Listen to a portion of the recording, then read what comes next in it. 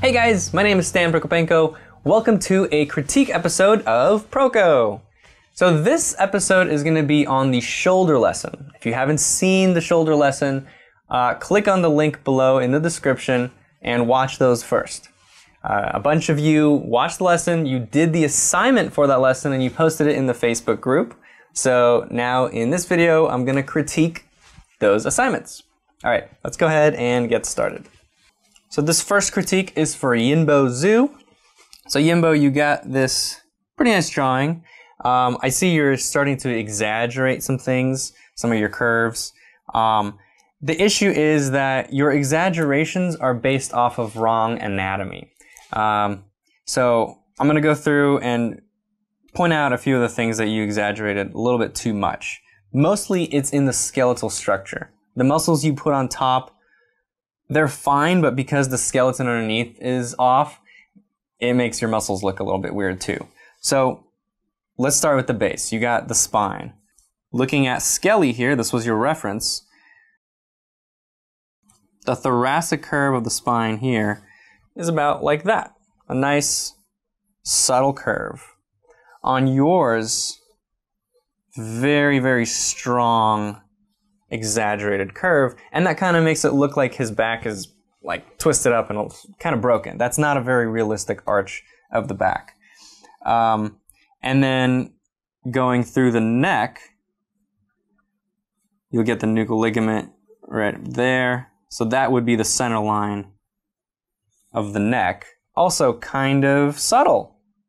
There is a curve, but on yours, really strong corner again. In here, very strong angle this way. So just way too much zigzag going through your spine, making it look broken. Down here in the sacrum, you kind of just put, I think, a gesture line. You just kind of continued the motion down this way. Instead of following the actual midline of the sacrum. And what you did is fine. If you're just following motion, that's fine. But then if you start basing structure off of that motion curve, it makes things go out of place. So you have to know the difference between a general action line that's just showing motion and an actual midline going down the center of the body. So the issue with what you did is that you based these ellipses of the pelvis off of this gesture line. You were, I guess, thinking that this line is the midline of the pelvis, or of the sacrum, and so you put the distance between them based on that midline. So here's the issue. The actual midline goes like this, follows the outer curve of the sacrum, and so the ellipses will be here. And if you had done that on yours, look at the ellipses, see how far this one is and how close that one is. And so what happened was that your pelvis is now turning the wrong direction because the midline was in the wrong spot. So just watch out for that kind of structural stuff. The other area in the skeleton that's throwing off the rest of the figure is the scapula. So look at, you got the medial ridge right here. That's like one of the first angles you're probably going to find. And then from this corner to the acromion, it's an angle somewhat like that. Notice how it's wider than a 90-degree angle, right? A 90-degree would be something like that. But this is a wider angle. On yours, you got the medial ridge there, you got the acromion right here, and you're creating an acute angle. So that is the wrong scapula shape. Another way you could have seen that the acromion was creating the incorrect angle was just the distance from the chin to the acromion. Look how close they are here. They're almost touching on Skelly. On yours, they're very far apart.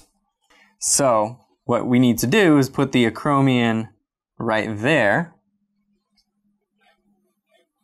But it still feels like the angle is too tight. So I would then also drop the angle down to here. So the bottom of the scapula would be over here.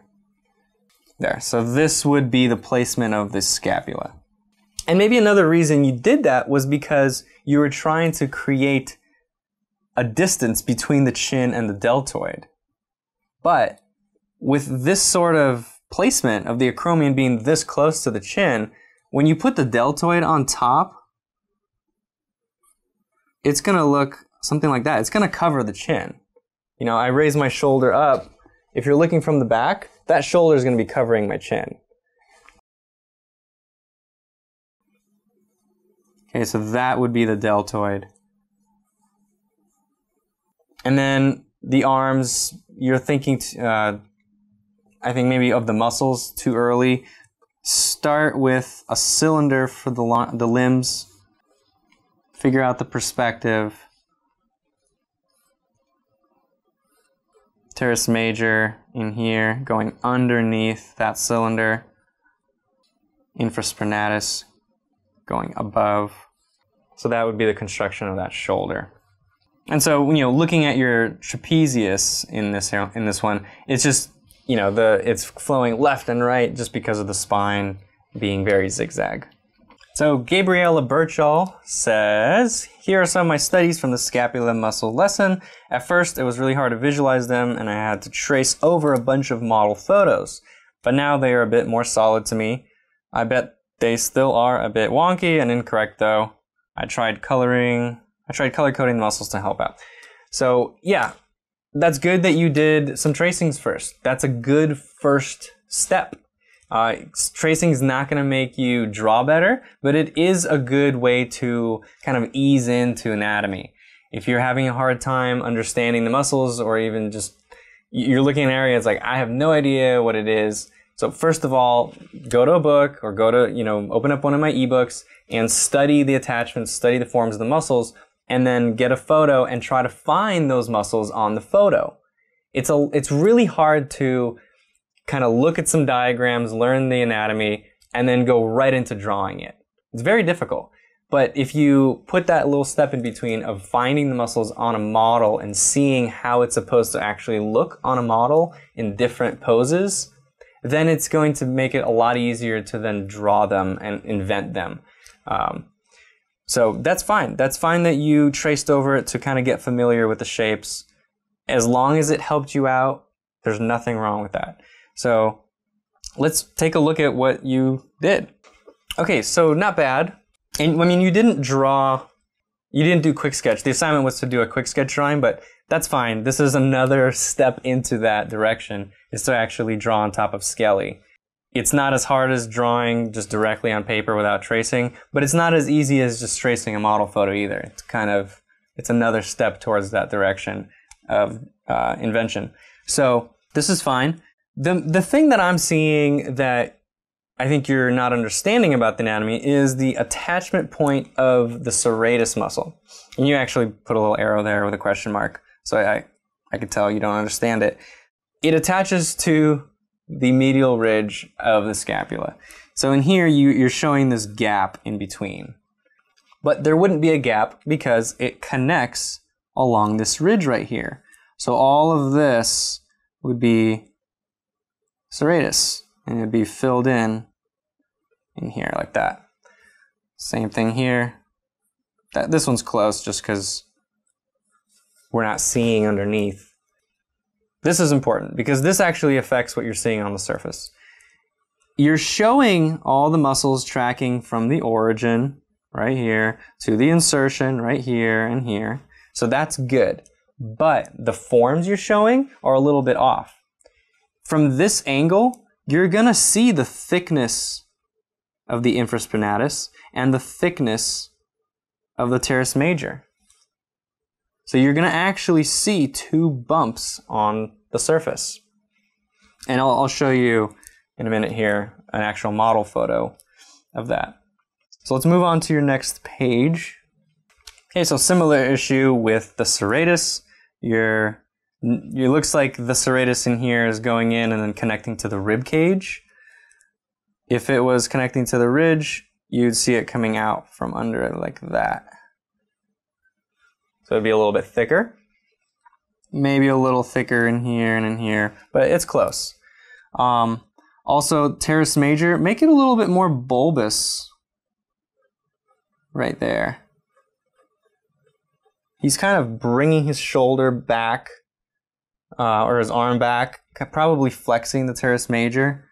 So it would be flexed, it would be rounder in that position. So don't just think about, you know, it starts here, ends here, put like some general shape in there in between. Think about what the muscle's actually doing. Is it stretching or is it flexing? Okay, now back to this contour. It's not going to be flat in there. It's going to pop out as that muscle is going from the origin. It's going right at us, and it's getting thicker right as it's coming at us. And so you're going to see that thickness all along there. Same thing with the teres major. And let me show you a model photo. Teres major, infraspinatus, and then up in here, you're seeing a little bit of a corner. That's this corner of the scapula right here. There's the acromion,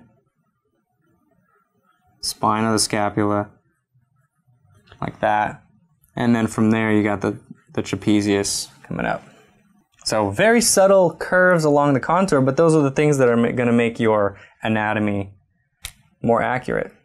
Now look, you can even see the serratus coming out right there, right from the bottom of the scapula. Right there. Right after that bump of the teres major, the serratus will come out. They won't be all the way deep under there like that. Right? Oh, Gabriela, I also just noticed that your origin for the serratus is too far in the back. It's going to be much farther to the front of the rib cage. We can see the serratus coming around from a front view. So how you indicated it wouldn't even be visible from the front. You're indicating it all the way back here. So it'd be about at this arc right here. That's where the digits insert onto the ribs. It's parallel to this line for the cartilage connection to the ribs. So, all right.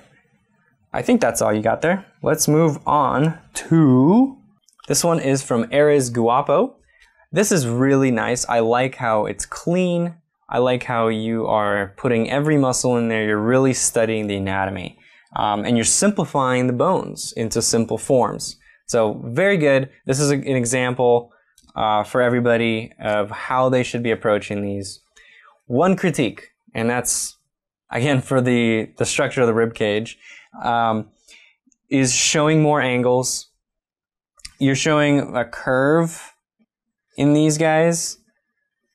And yes, there is a curvature to the rib cage there, but because you're dealing with a curve, it's hard to get the perspective of it correctly. So if you construct it with a box instead, you'll get it much more accurate. So the way I would approach it,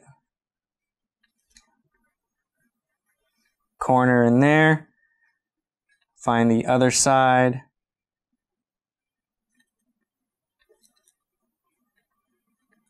something like this.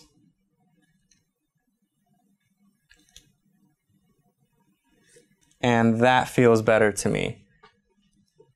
I think you kind of pushed the bottom of the rib cage in too much, and so the whole bottom part is a little pointy. It should feel a little more boxy, have more structure in there. I would do the same thing with all the others in here. Add the corners, show the side plane, front plane, bottom plane. Another thing actually that I'm seeing now is some of these forms are a little bit too skinny. Like this neck is too skinny. This one's too skinny. This clavicle is really skinny. I feel like it would break really easy. This teres major Look at that. It's like a line. There's no bulk to that teres major at all. Now, yes, you are stretching it, but it's going to retain its form much more than that, even when it's stretching. So I would add just a little bit more bulk like that to the teres major. It's a pretty major muscle, teres major, especially on an athletic person. It's going to really pop out in the back. It's a thick muscle. Everything else looks pretty good, so good job. Thanks to everybody who submitted their assignments. For you guys out there who are doing the anatomy lessons right now, you could still submit them to the Facebook group and get feedback from the community. You could email me. I'll give you a critique as well. But hopefully by watching other people get critiqued, you will also learn a little bit from them. It'll help you fix some of your mistakes. Okay, thanks guys for joining. I'll see you next time. So we have a premium section for students that want to learn more. The premium section has extended lessons with more information about the topic. It also has additional drawing demonstrations.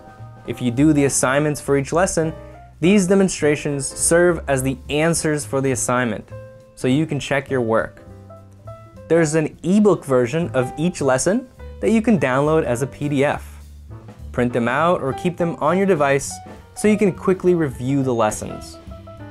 And finally, the premium section has 3D models that you can spin around, study, and draw from any angle.